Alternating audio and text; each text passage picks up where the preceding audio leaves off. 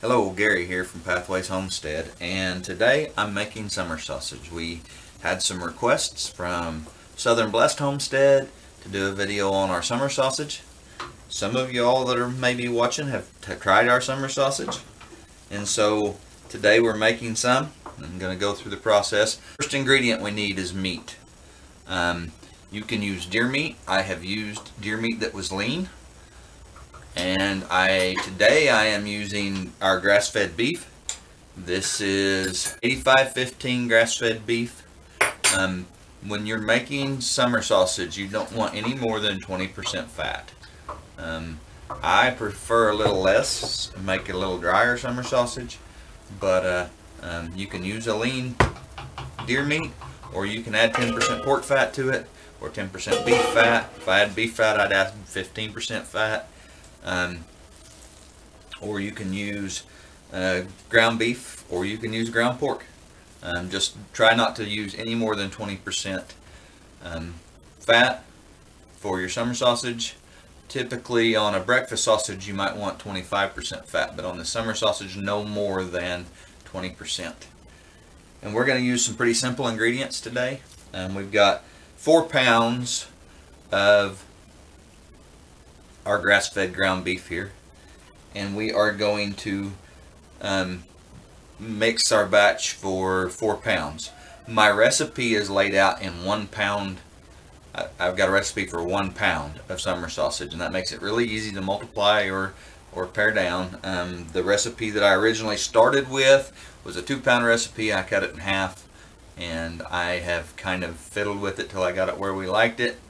So the first ingredient that we're going to use is Morton Tender Quick. This is a salt product by the Morton Salt Company. It's a curing salt. It's got some cure and some sugar and some salt in it already, and it is what cures our summer sausage and makes it a cured sausage. And we use it on a lot of things. It's something that we use a lot of around here in making meat products. So we put 1 tablespoon of Morton Tender Quick per pound of meat. I don't know about you, but a lot of times when I'm seasoning, I do heaping tablespoons. Don't do that on the Morton Tender Quick. If you get it too much, it'll get a little salty on you, a little too salty. So we're going to sprinkle that kind of over the top of this. And a lot of times when I'm mixing this kind of seasoning in this size batch, I'll put part of it on, and then I'll blend it in. If I'm just doing 1 pound, I might just dump all the seasoning on and mix it up. But when I'm doing 4 pounds, a bigger batch, to get it blended through well, I'll put part of one of them on, and then I'll put some more of it on, and try to mix it through thoroughly.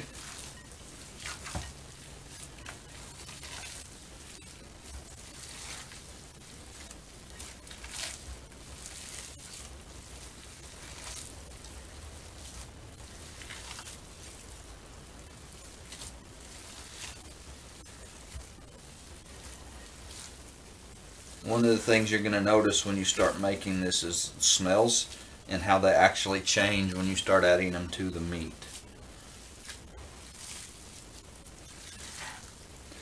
Alright, so we've got our Tender Quick in there and mixed in.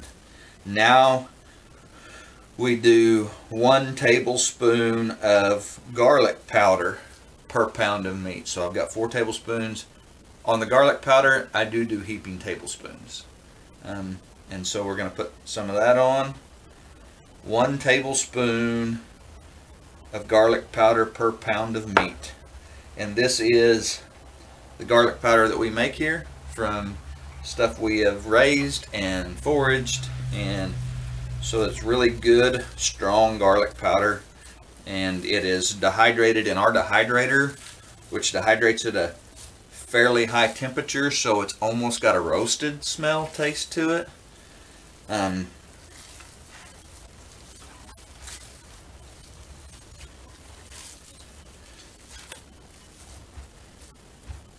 So 4 tablespoons in our 4 pounds of meat of garlic powder.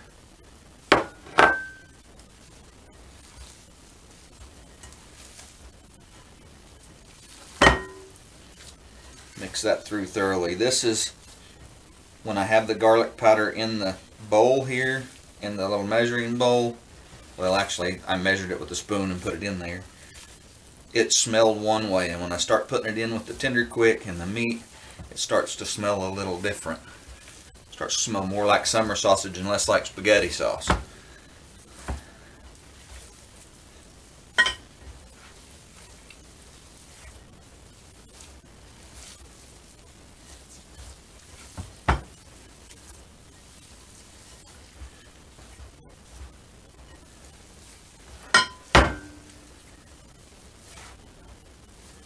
Alright, the next one. A lot of the recipes that I read and that I have started using called for whole mustard seed. And I've made several batches with whole mustard seed and it turned out very well. But I have never been eating summer sausage with mustard seed and know that I have bitten into the mustard seed. It's always kind of slips around your teeth and you end up swallowing it whole, and I don't think you get as much as the flavor. So one batch that I made, and if you were at the Ozark Homesteading meetup, you tasted that batch. One batch I made, I didn't have whole mustard seed, so I added ground mustard. And so that's what I'm doing now. And it calls for a tablespoon per pound of mustard seed. I do a little less than a tablespoon of ground mustard. Sounds like a lot, but I do a little less than a tablespoon of ground mustard per pound.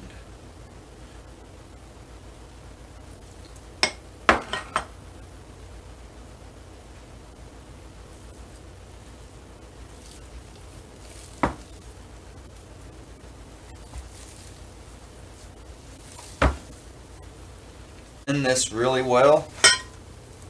Then we got one final ingredient,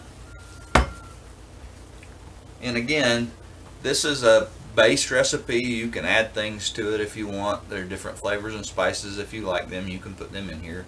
I'm fixing to put in coarse ground, called table grind, a coarse ground black pepper. You could put in cracked peppercorns and definitely make a very good summer sausage.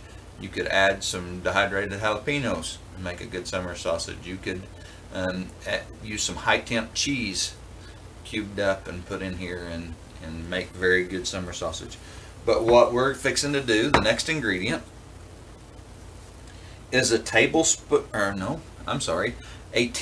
and a half of coarse ground black pepper per pound.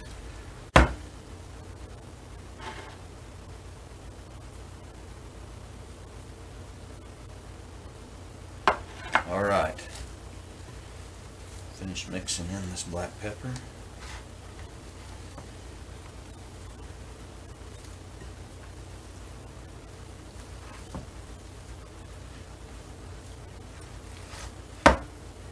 We don't do really hot stuff here, but if you are into really hot stuff, you could add some cayenne to this. I think I'd add a teaspoon, maybe a teaspoon per pound, or maybe a light teaspoon if I really liked that heat, or whatever kind of dried hot pepper you might enjoy.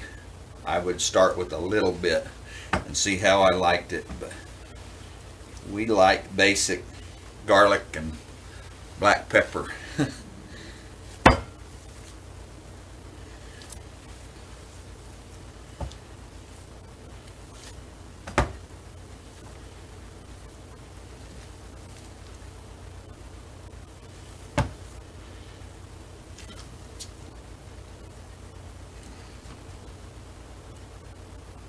And I did something with this recipe that I don't typically do. A lot of times I take a recipe and I start fiddling with it. And I just try to remember what I do. When I fiddled with this one, I've actually written it down. When I got it where I wanted it, I had it written down so that I know what I've done and I can reproduce it. A lot of times that's the struggle when I fiddle with the recipe. I'll make one that's great and I never can make it exactly like that again. Okay. So we're now to our next step is to kind of wrap or case our summer sausage. If you buy casings, you can buy casings, collagen casings or natural casings. There is a cost to that that sometimes can be a little bit prohibitive.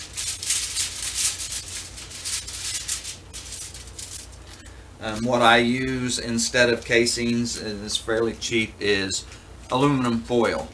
And when you're using the aluminum foil, there's a shiny side and a not so shiny side. And when you wrap this summer sausage, you wrap it shiny side in. You want the shiny side against the meat.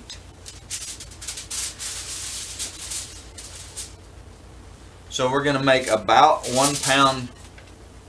I have weighed these out before, but today I'm just going to kind of guess.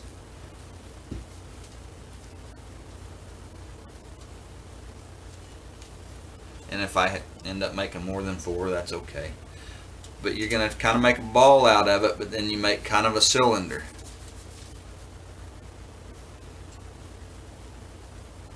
And how big around you make it kind of determines what size your slices of summer sausage are.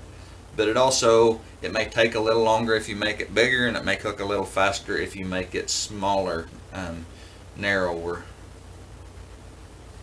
Kind of make just a cylinder out of it.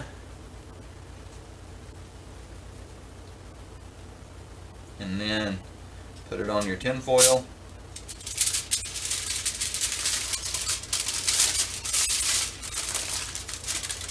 And wrap it.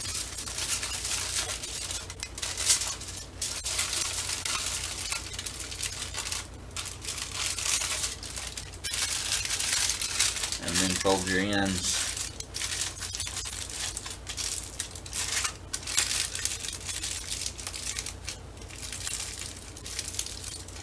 We're going to get all this done right here.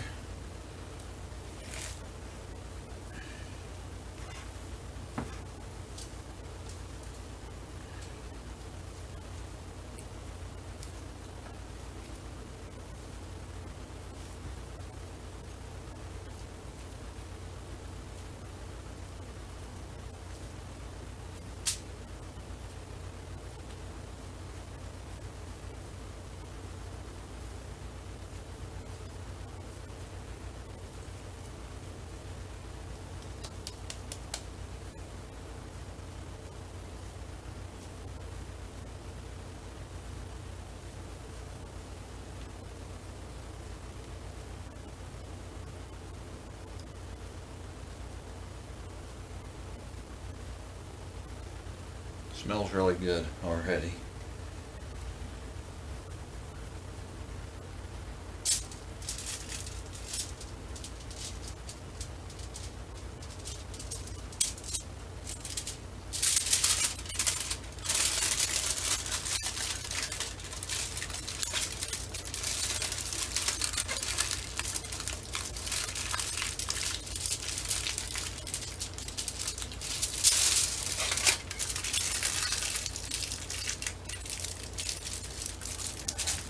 Go.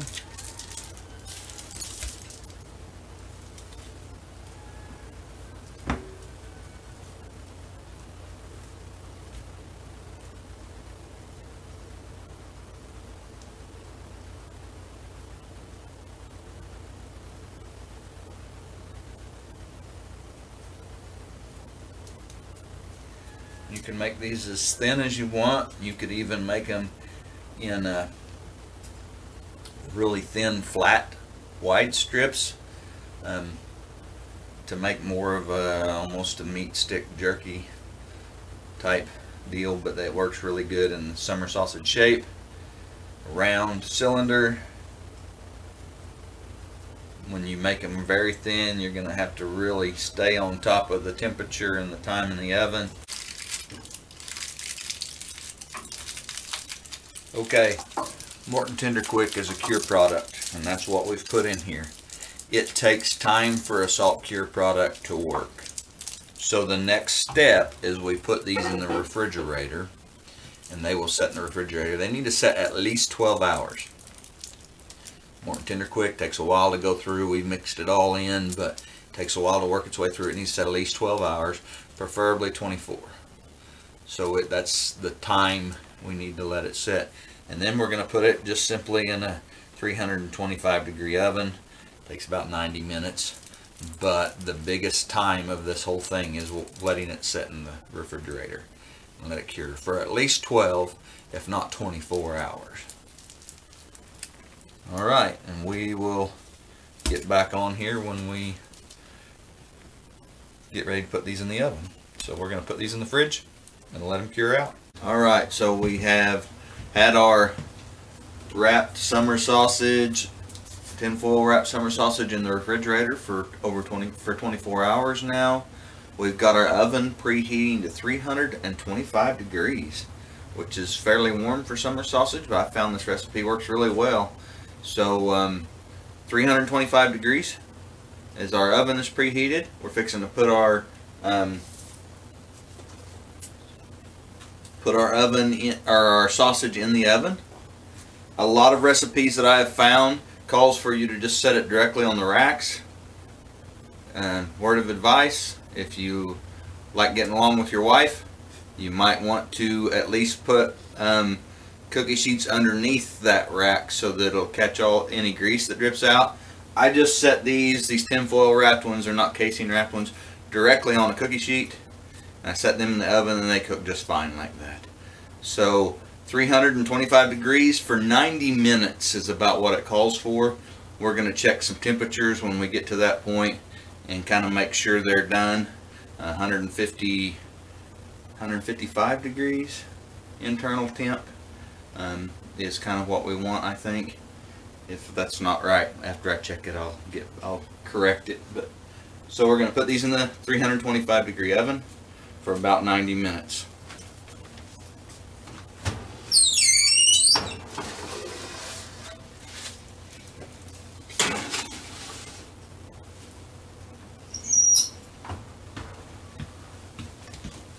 Alright, we'll come back and check that in a little bit. Alright, now we've been in here 90 minutes, actually 95. So we're going to test this with a meat thermometer. It needs to be about 150, and it can be a little more, be alright the way this process works.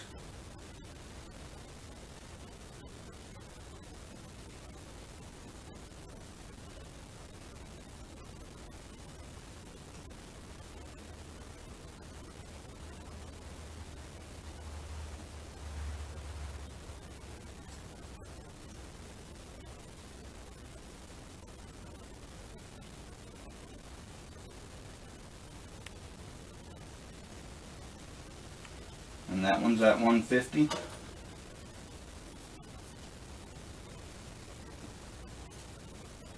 So is that one.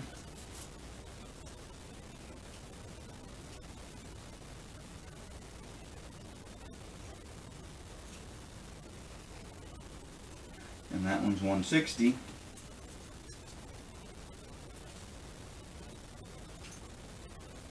And so is that one. Alright, so we know that they're done.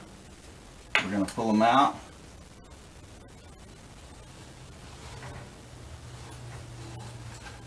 I turned the oven off already. We're going to pull these out and set them on a hot pad. We're going to let them cool. When they have cooled to where we can touch them and handle them, we'll put them in the refrigerator and they'll cool 4 to 6 hours in there, and then you can unwrap them. And we'll test them then and see how they turned out. Hi. We're gonna test this summer sausage now. It's chilled out good in the refrigerator. And we're opening it out of the foil pack that we cooked it in. And we're gonna see how it turns out.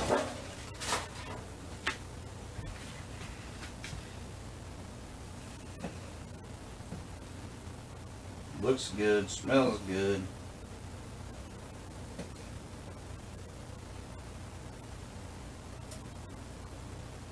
See that? You can see the end and see some of the seasoning in there. The meat's a good color.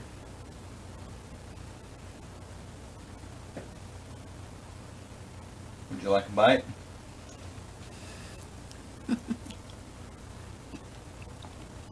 How'd it turn out? It's good.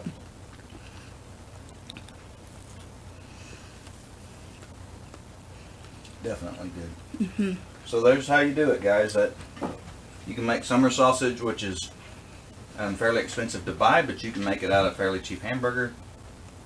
Make it out of your deer, make it out of your own beef, make it out of pork, and that's our product. So hopefully you guys enjoy making summer sausage, and I want you to remember that God made you special and loves you very much.